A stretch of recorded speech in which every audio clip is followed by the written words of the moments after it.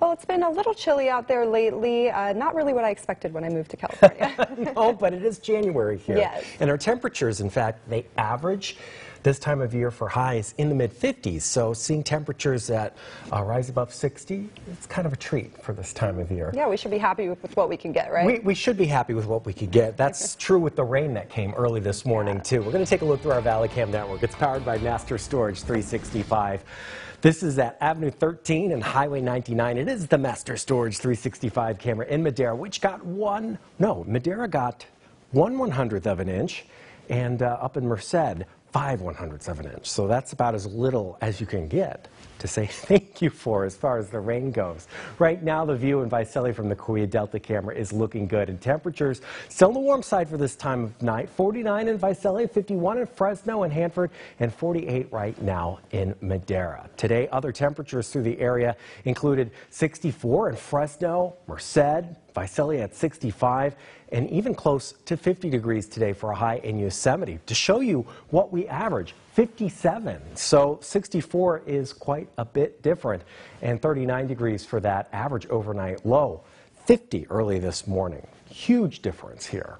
Air quality outside right now is good for the most part. We are looking at moderate conditions from Visalia on south through Porterville along the 99. Expected to be moderate tomorrow with the San Joaquin Valley Air Pollution Control District limiting wood burning to registered devices only in Madera, Fresno, and Kings counties. Satellite radar now showing the last 24 hours how that very weak brush with some showers moved through early today, not leaving very much behind. Over the next few days, we're going to remain dry for the most part. You do see midweek one system approach us, getting fairly close, but not quite over Central California. And then later through the weekend, next weekend, we get closer and closer, or I should say that system gets closer and closer to us, bringing potential for some showers perhaps Monday on Tuesday of next week.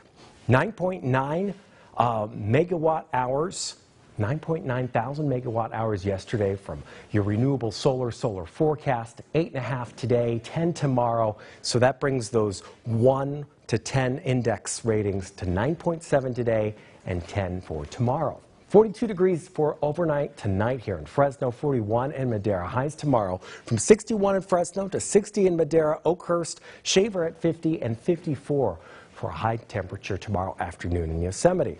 Here's what we're looking at as far as fog. Not expected to develop much tomorrow because this last system that came through with those light showers and breezy conditions at times, that's keeping things mixed up enough to stop the fog from forming all that much. However, going into the day after tomorrow morning, Tuesday morning, Wednesday morning especially, I'm thinking we're probably going to see some dense fog, at least in a few areas, and that potential lasts through the rest of the week. But I think the foggiest days, or the best chance for fog, coming early Tuesday and then again Wednesday. But warm temperatures to round out the rest of the week and weekend ahead.